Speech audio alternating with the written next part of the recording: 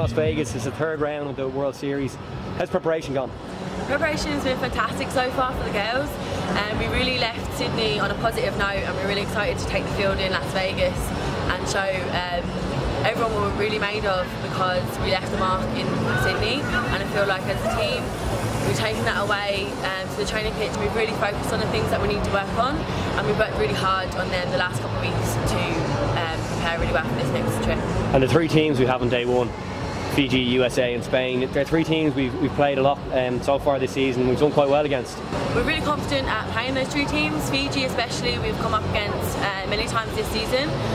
We know what they're capable of, and we've just shown that we can beat them. And again, we just have to put into practice what we've done in the previous games. As well as USA, we've played them in the past, and they've always given us a really hard challenge.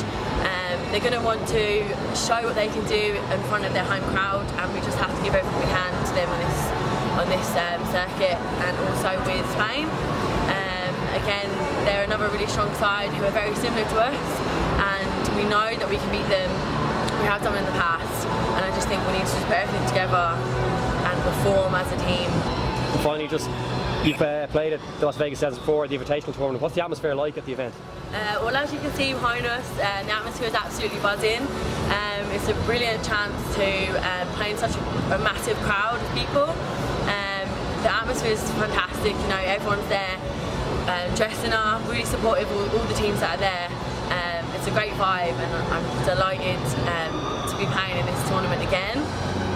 But this time at such a high standard. As a team playing with Ireland, we're here ready to perform and put on a show for everyone that's here. Megan, best of luck at the weekend. Thank you.